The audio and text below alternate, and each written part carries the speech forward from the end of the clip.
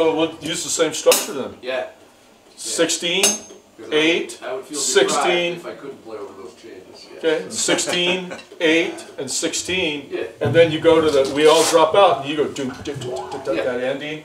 Yeah. You know, the funny thing about that ending is that just when you think it's going to end, he plays it over again. And I kept practicing to it, and I go, okay, here comes my note. And then... Yes, that's what it is. And how do you want to work the solos in this one? Who wants a solo and all that stuff? None for me, thank you. None for me. None for me. My bow out of this whole tune. So I wouldn't mind just doing it over, like, doing it more over the vamp than the changes. Like going to, like you say, going to the bridge. Is that right? Oh, Yeah, that makes the song, man. Oh, it does? I think so. I love it. Okay. Well, since George doesn't want to, then why don't the 4 of you solo? Alright. Okay, so Hey, it's a jam session, man. we've got Bob and me and you can take a solo too. Why don't we do keys, alto, guitar, sax, or split up the horns between you guys somehow? Yeah, that's a good idea. Yeah. Okay. Or So you start off? You want me to start? What do you think works? no, we should, because you need to end it, right? Yeah. Yeah. So, do you want to take the first one? Okay, I'll take First. the first one. Yep. Second. Okay. I'll take the third. Okay. And then he's got to have the fourth one come out of it, everything. Right. Alright, okay, that works. But that works then. Okay. Sounds great. Okay, Brian, this is the last one. This has got to be the one. Do or die. Do or die.